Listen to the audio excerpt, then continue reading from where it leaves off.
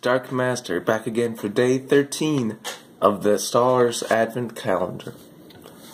This time we have a Assassin Droid.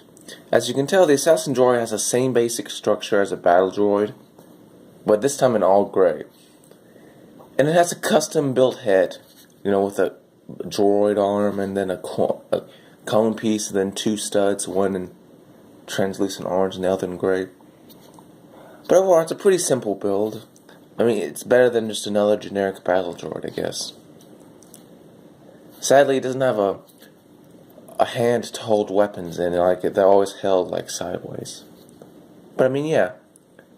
Overall, I would say so far this is the best minifigure. It's unique. It's not a generic droid.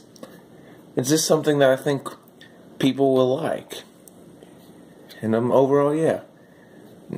Sure, it's not the most special one, but yeah. Anyway, this has been the Dark Master. Remember to like, favorite, and subscribe for more LEGO reviews. Have a nice day.